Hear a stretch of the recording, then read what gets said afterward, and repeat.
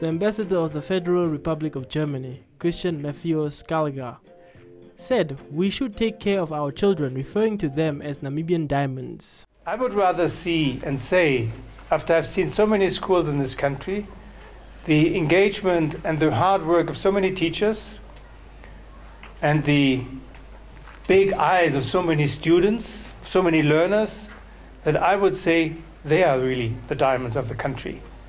They are the real wealth of the country. So what we need to do is to take care of them, to make sure that at some point in their future they shine at least as brightly as the real diamonds which we all know of. And that is our objective. And therefore I'm very pleased that at least today we can contribute a little bit. Khomas Governor Mcleod-Katjirua said that the learners had to be taught in hot containers, which deteriorated the children's concentration.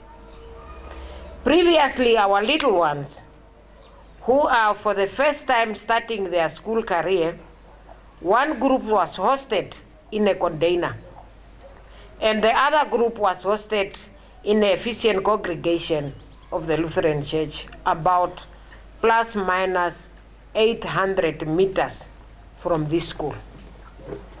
The container, it's very hot for those little ones to concentrate, and I think all of us will know that.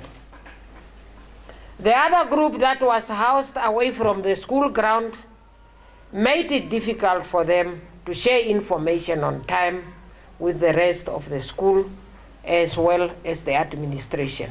Auas Primary School is 4 classrooms away from being a fully fledged school and do away with the cluster system for good.